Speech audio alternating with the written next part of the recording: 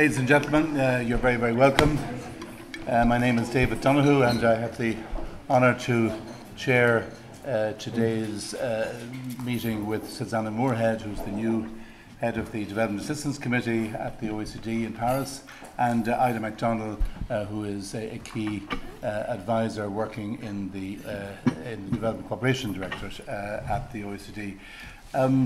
So we're delighted to have Susanna relatively early in her tenure, and but already she is tackling the major challenges of our time in relation to sustainable development and the promotion of the OECD's wider objectives. So I have a couple of housekeeping points at the outset. I'm asked to request that you put your phones on silent, and the Institute encourages tweets using the handle @IIEA. The initial remarks from Susanna will be on the record.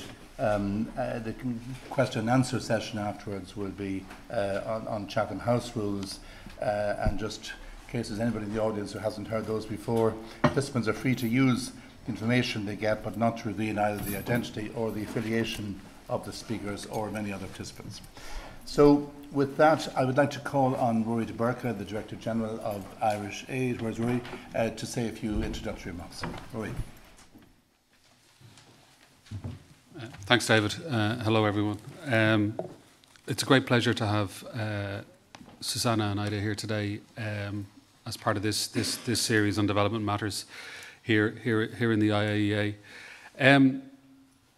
The DAC, the Development Assistance Committee of the OECD, is, in our view, a really, really essential cornerstone of the architecture that underpins development cooperation. They're kind of like the police, in a sense that as a donor that if you're not really doing what you're told, you'll hear that, and that holding to account. And that's absolutely as it should be, because in many ways, the decision to go to somebody else's country, to invest in making changes in their place, is one of the most political and intrusive things that we as outsiders can choose to do. And it has to be, if not regulated, it has to be orderly, it has to be ethically driven, and it has to be in a spirit of partnership. And in that sort of Hobbesian world of international relations, none of those things are a given. And the DAC is like all good police forces, our own creation, ultimately. But it's a really important tool in terms of keeping us, as donors, relatively honest. All the dishonesty, of course, happens with all the other parts of our balance sheet. But I think that's really important. And Susanna, who's been in the role now for approximately 6 months or so. Less, yeah, about 4. They're very long 4 months. Brings a wealth of experience to the job from her last role was as the British ambassador in Ethiopia, and it was all right when she left, as the line goes. And before that in the FCO and DFID. And that political experience that having been an ambassador and having been an experienced diplomat brings is really important, because at the end of the day, we're talking about money and we're talking about politics, and where money and politics collide, the wisdom that a good political nose brings is really important. And it's great that she's joined by Ida, who is, amongst her many other skills, is actually Irish as well. So it's good to have somebody in the police force to make sure the police stay honest. That's really important. You're like the ombudsman from our perspective, and who before working for the OECD did actually work for Irish Aid as well. So not only is she an ombudsman, she's also a fifth columnist, and we really, really appreciate your work. And Ida works on the production of the OECD Development Cooperation Report, which is, I think, a really, really important instrument. Finally, this visit comes at a really useful time for Ireland, because this is the year when we have our sort of 3 or 4 year health check, our DAC peer review. That process is just about beginning at the moment, and will really really kind of get into gear in the autumn. So having you here for these days is going to be very rich, I think, in terms of helping us prepare and to tell what I think are good stories, not just from us in Irish Aid, but across all of the actors in Ireland who engage with development. And it comes in the context, of course, of our new policy, A Better World, which we developed in consultation with most of the people in this room and beyond. It's very much a document which we don't think is the Department of Foreign Affairs policy or even the government's policy. It is in many ways a people's policy, such was the richness of the consultation process. And at the heart of that were the SDGs, and at the heart of that was leave no one behind. But within that, we actually went to the second clause of that phrase, which is furthest behind first, which I think is a really critical part of that injunction in the SDGs. And I know it's something on which the DAC have been reflecting. What does leave no one behind mean? And I'd be really interested to hear your thoughts. So, ladies and gentlemen, Joanna Moorehead and Ida McDonnell.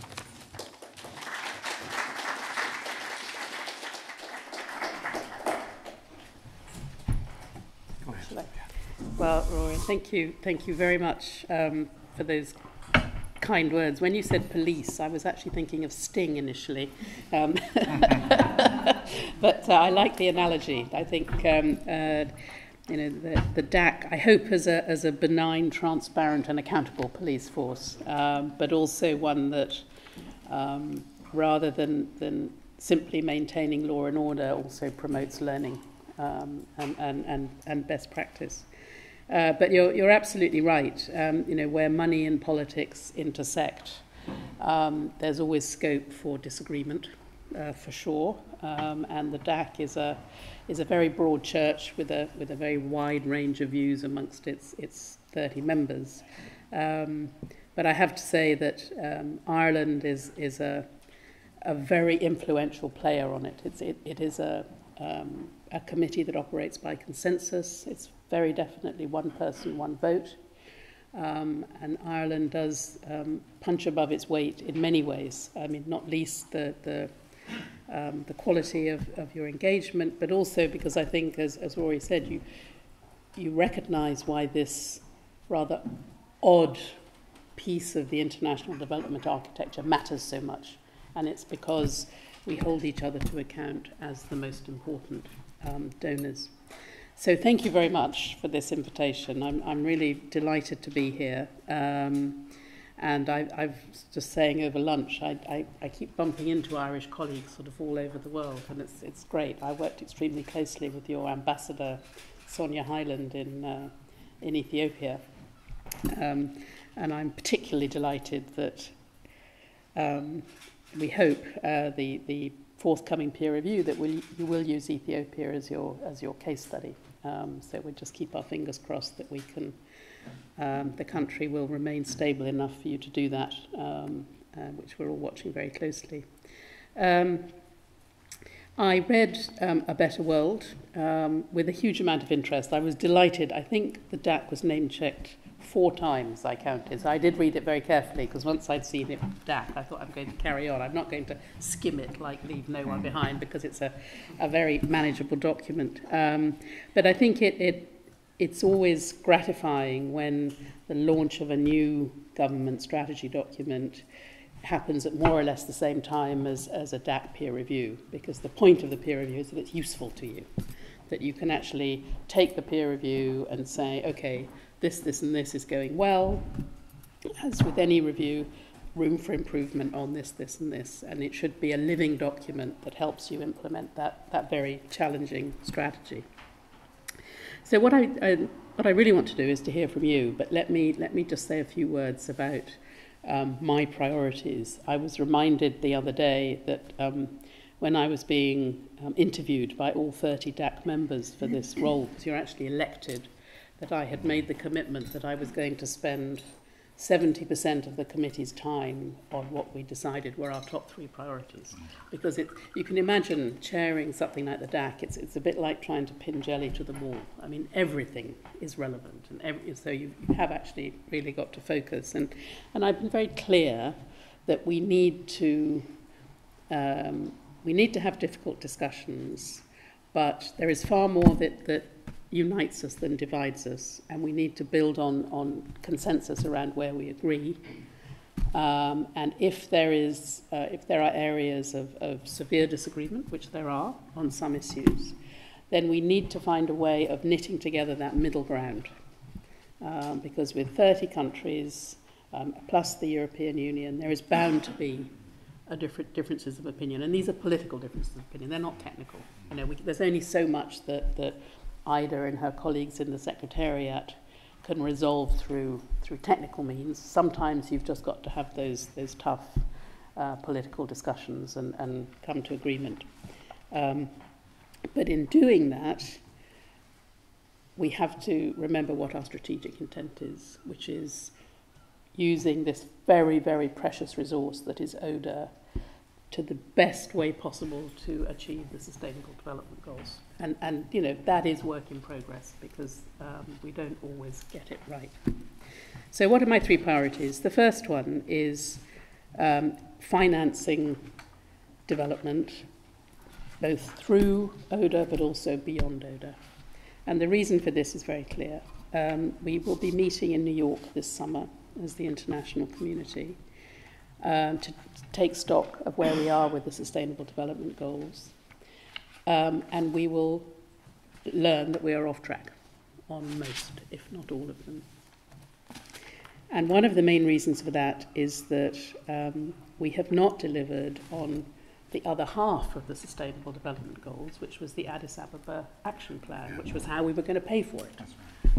So that heady summer of 2015, which some of you will remember, when we thought, you know, we've got the goals, we've got the targets, we've figured out the financing, we've put them together, and hey presto, by 2030 we have solved the scourges of our planet and humankind. But in fact, both aid and multilateralism are under threat. I mean, if we just look at the most recent data published by OECD DAC, 2018 funding to sub-Saharan Africa fell by more than 4%, and for low-income countries by 6%. Moreover, if you look at foreign direct investment, that has dropped by about 30% to the poorest countries. So all the things that we thought would happen are either not happening or not happening fast enough. Now, ODA is a very critical part of this recipe, this blend, but it is an increasingly small part of it. I mean, ODA is about $150 billion a year. At the moment, it's stable. It's not going up, it's not going down. Some countries achieve 0.7, not Ireland yet, but I'm delighted to see that your Taoiseach has recommitted to that. Other countries are much lower. But the reality is that ODA on its own is never going to be enough to achieve the SDGs. So we've got to look at new innovative ways of crowding in both public and private finance. And there's a huge amount of work done by the Secretariat on various forms of blended finance, how you might get the private sector more involved, how we can make sure that all public resources are used as creatively as possible.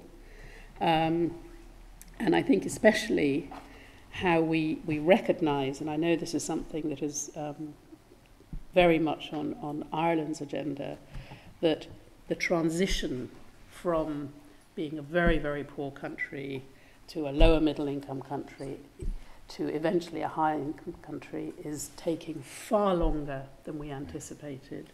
Inequality is rising far faster than we thought, and it's very, very hard to get a grip on. Debt is going up.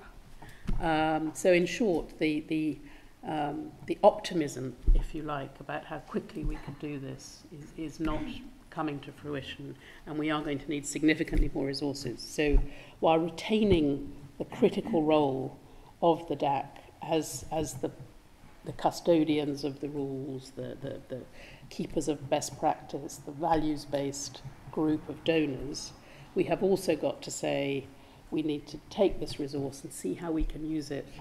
It's almost, I think of it as alchemy, in a way. How do we take this ODA and convert other things into useful, sustainable resources for achieving the SDGs. That's priority number one.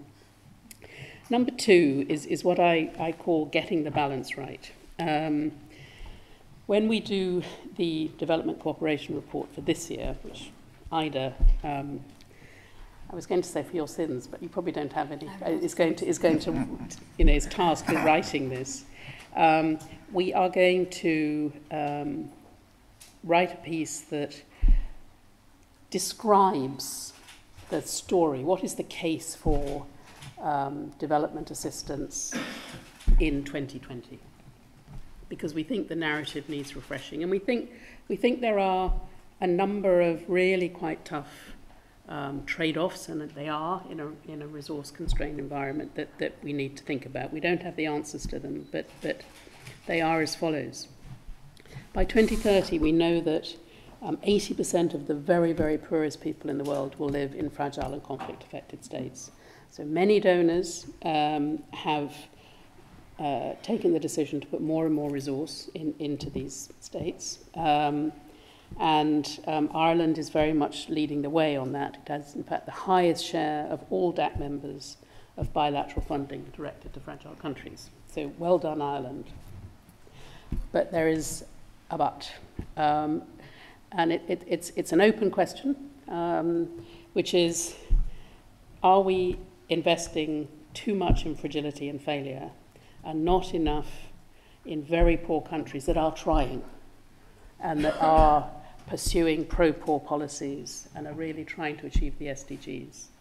And are we sending the wrong messages to those pro-poor reforming but still very poor countries if we are not rewarding them enough for good performance? I mean, I'd be really interested to hear your views on that, because I don't know what the answer is, but I do think it's a question that we need to ask ourselves.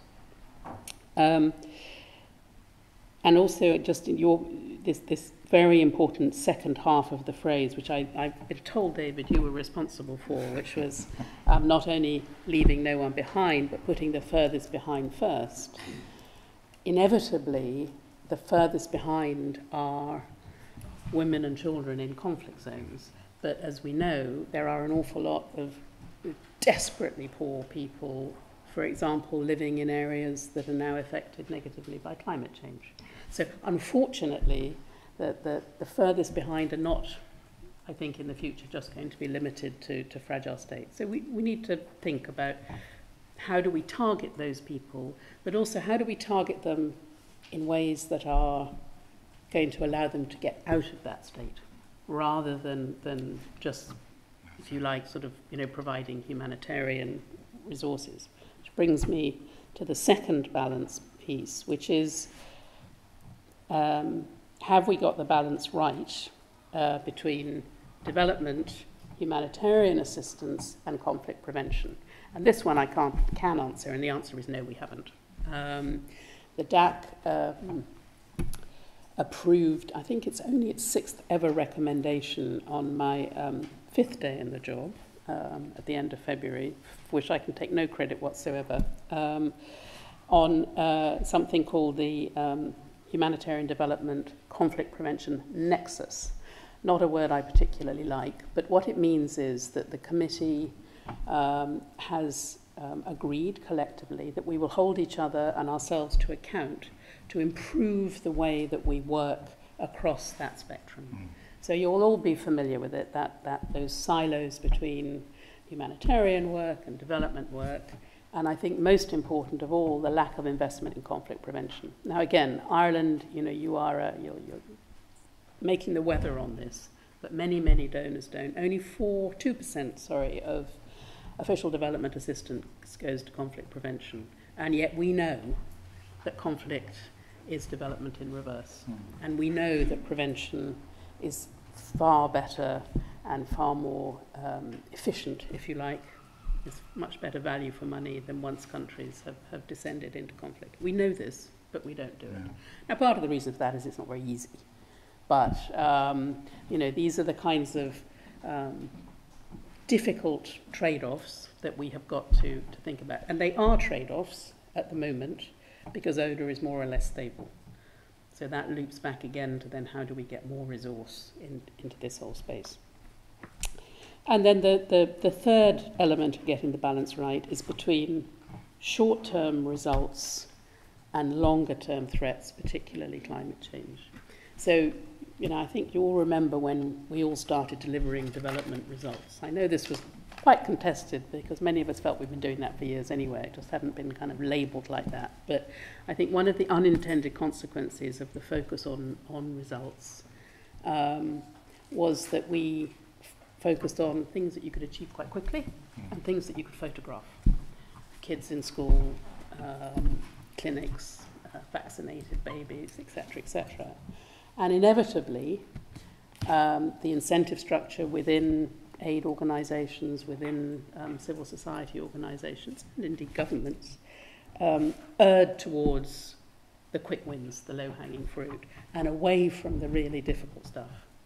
Conflict prevention, that slow, tortuous business of building those critically important institutions, and of course climate change.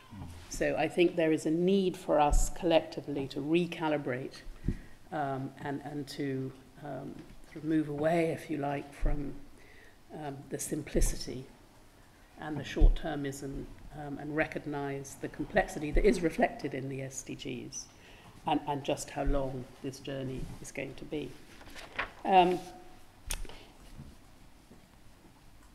I think the sort of final big objective is leaving no one behind.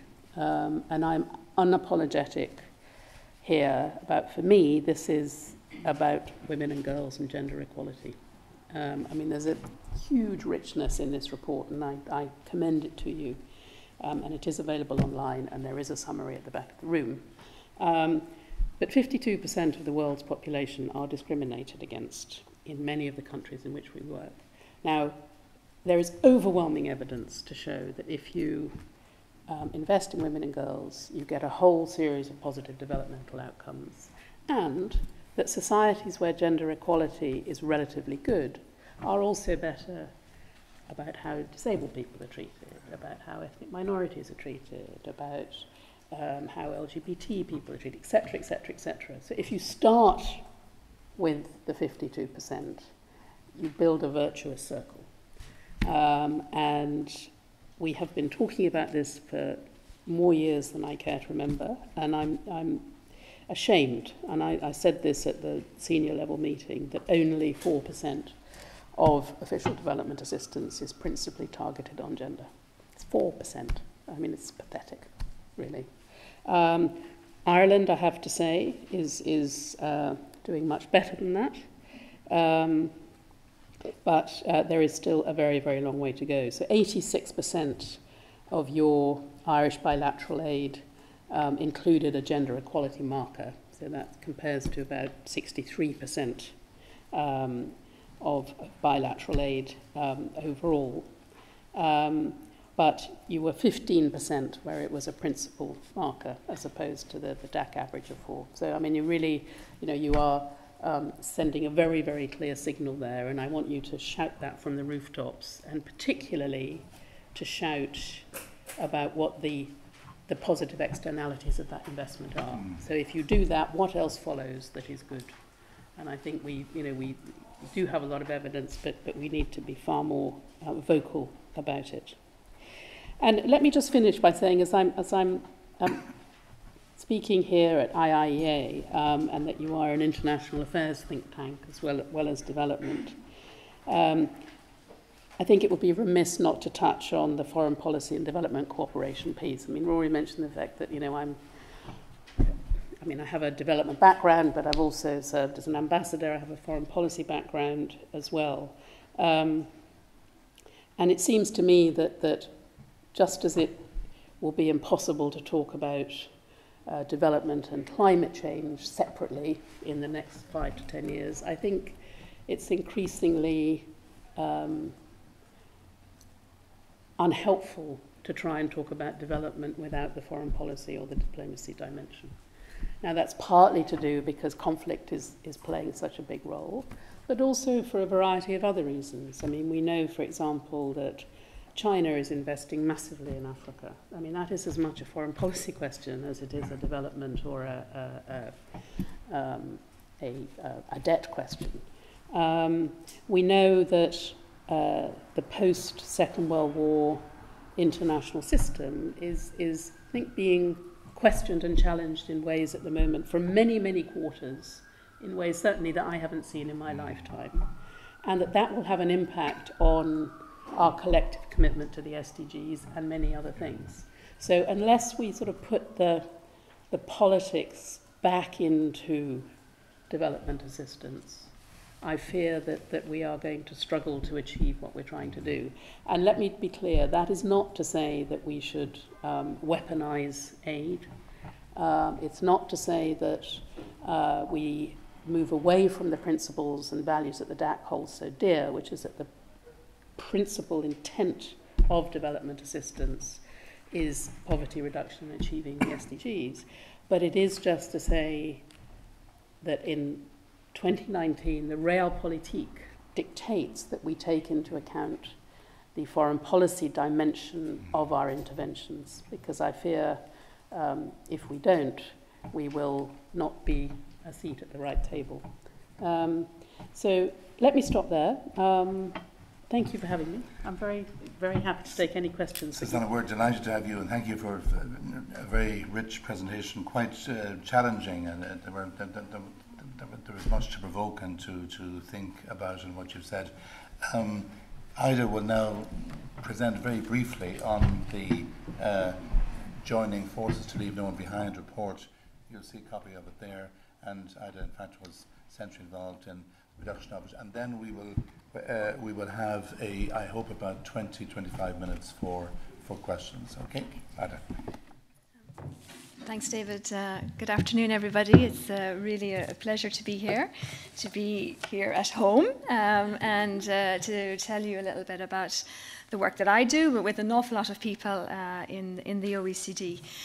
So I don't want to take too much time, because it would really be great to hear from you, maybe hear some of your questions, and certainly responses to Susanna, because this is a great opportunity to see how we can move forward some important issues in the DAC. So we did a massive report, and I'm going to tell you actually in a moment why we did such a big report, because there's a good reading. It links with the subject, which is leaving no one behind. And I just want to give you a sense of the scope of this report, assuming that the slide moves down. But to give you a sense, it's a large chapter, because when we were asked to focus on what Leave No One Behind means, and to drill down a little bit beyond the slogan of Leaving No One Behind that's in the preamble of the 2030 Agenda, we thought, well, this is going to be a risky job, because oh, thank you. Thanks, Kira. Because when we started consulting with people, we heard that it meant something very different to everybody, and it depended on which interest group and what their particular interest was in development cooperation. So there were various dimensions of it that it was a priority, and that if we focused too narrowly on what Leave No One Behind would mean, that we would really be skewing the discussion. And really what our objective here is to start a discussion, to start a debate about what Leaving No One Behind would mean in the practice of development cooperation. Translating policies and commitments into practice is extremely challenging. So really, this is our table of contents, and you can look at it for those of you who aren't on the right side, but you can also look at it in the highlights.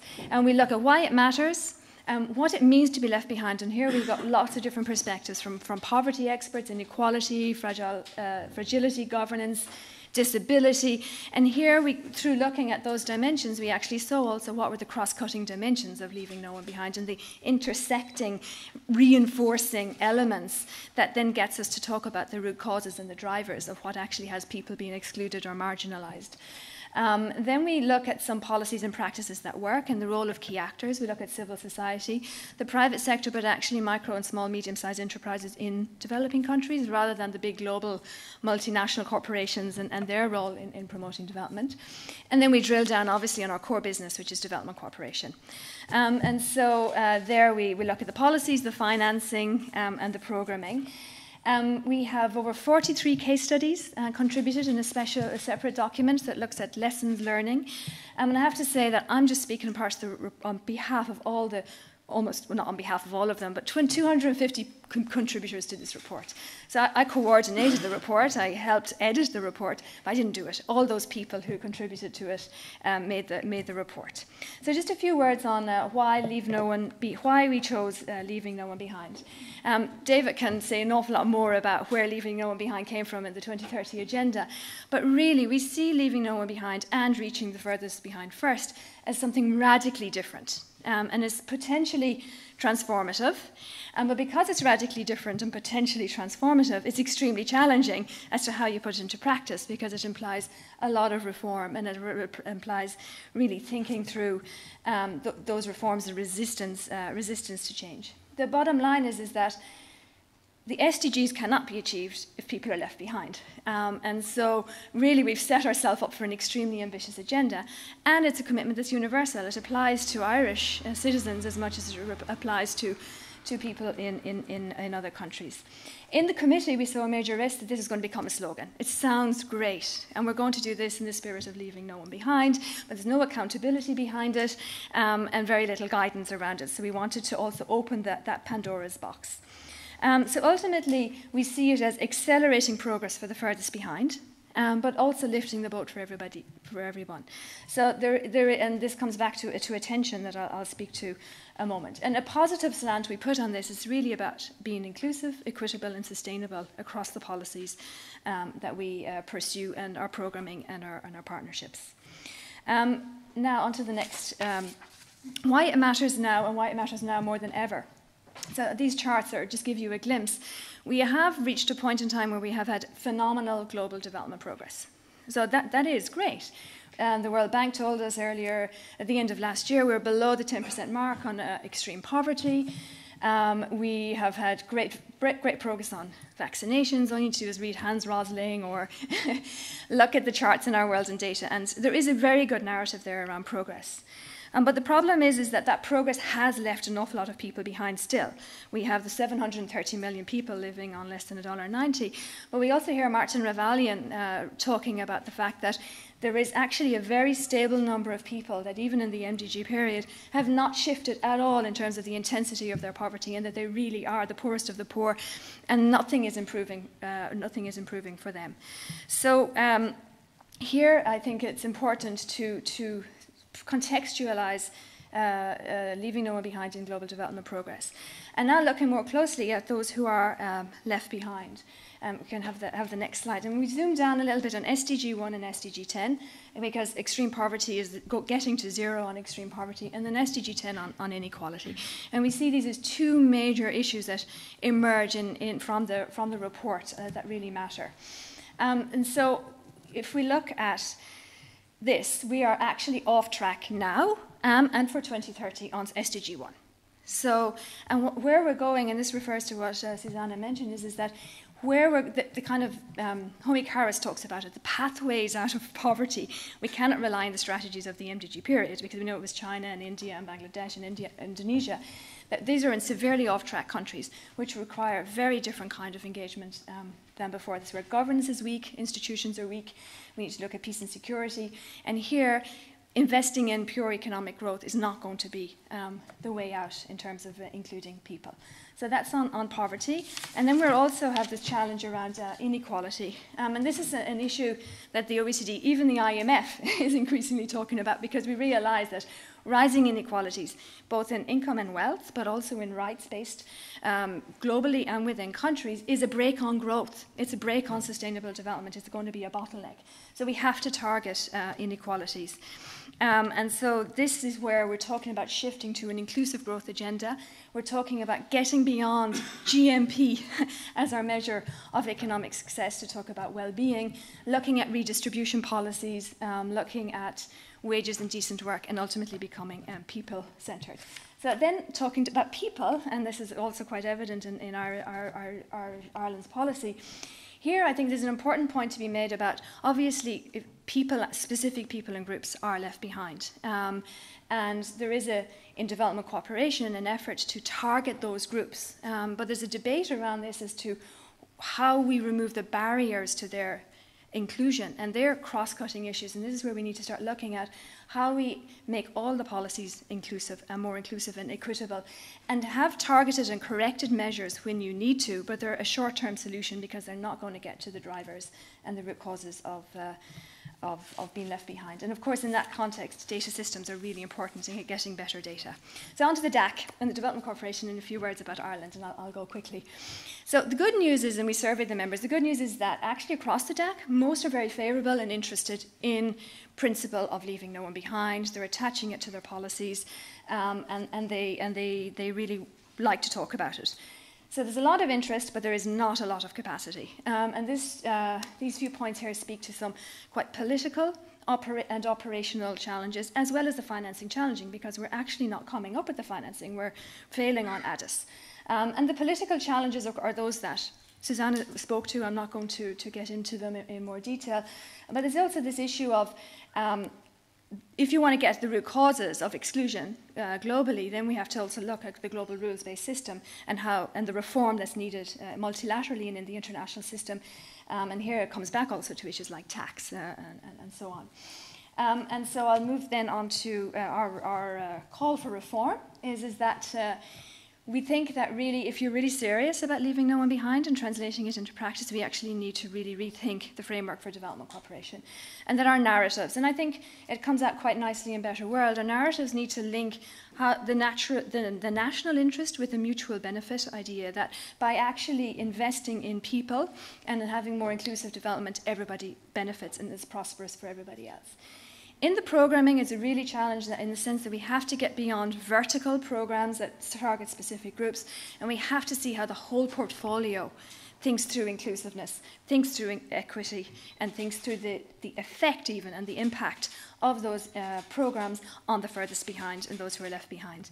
And then on ODA, I think it's a very important point in terms of that we have to leverage and get more financing, but it's actually tracking those flows. And we had a very nice box in the report where a researcher has found that ODA going to the poorest countries, but it gets to the richest areas in the poorest countries.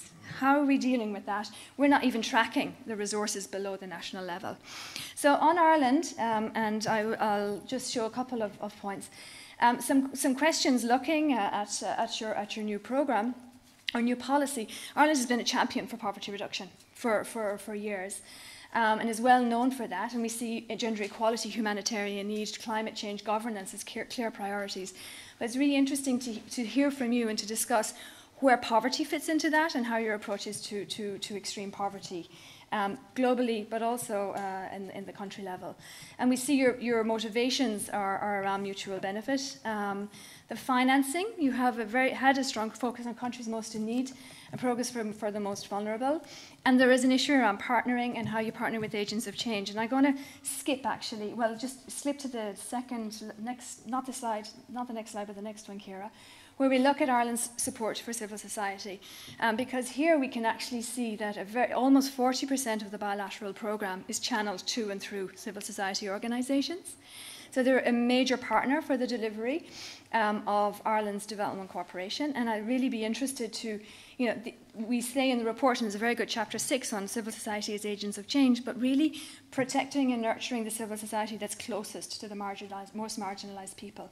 And how are we connecting with that civil society? And there's a reform agenda to be pursued there. And so I'll leave it at that. I can share the slides. There's some other slides on your focus on LDCs, which actually appears to be declining, in where Ireland has historically been one of the better performance on least developed countries. How does that meet with the leaving no one behind commitment? And a very positive chart on your support for gender equality and women's empowerment. And there's a couple of questions that I threw out there at the end, if you'd like to show them, Ciara. But I'll leave it at that, and please feel free to follow up with us if you want to have more questions. Thank you.